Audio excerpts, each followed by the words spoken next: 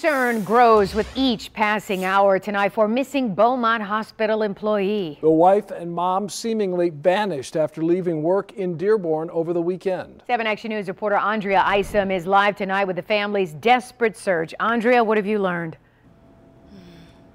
Well, you know what, I can tell you this. We've been here for hours putting this story together, and we can't stop staring at this hospital and thinking, what happened in those moments after Angela left this place? We talked with her mother and father, who you can tell are people of great, tremendous faith, but there is still a great amount of fear there.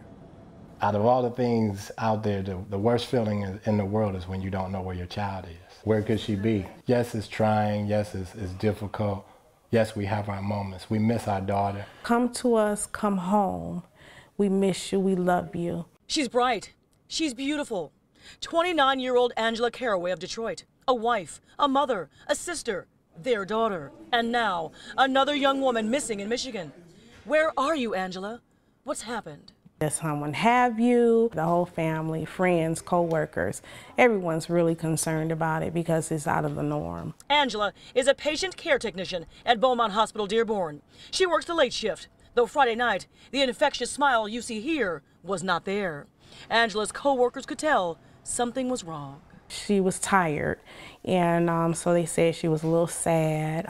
So before she left, she had been crying and everything. Early Saturday morning, at the end of her workday, she was heading home to her husband and their 2 small children. Well, she spoke with her husband around 9:25 in the morning, and she basically said, "Hey, I'll be home soon." But she never showed, and now? Her cell phone is dead. Angela's car, a 2016 silver Dodge Dart, plate number DMJ3932, has not been spotted either. If you see the Dodge Dart, dial 911.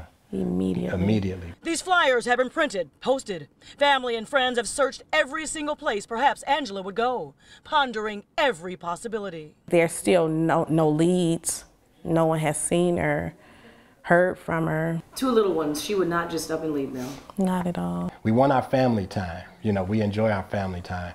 And a piece of the puzzle is missing, you know, and it's a vital piece because our love for her is just tremendous, you know, and we just want your safe return.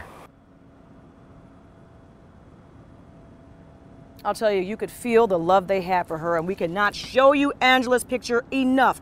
Take another look. If you know where she is, if you know anything at all about what happened to her, please do the right thing for Angela and for all of her loved ones. Call the police. Reporting live, I'm Angela Caraway, 7 Action News. Yeah, someone out there knows something, so hopefully they'll come forward. Thank you so much, Andrea.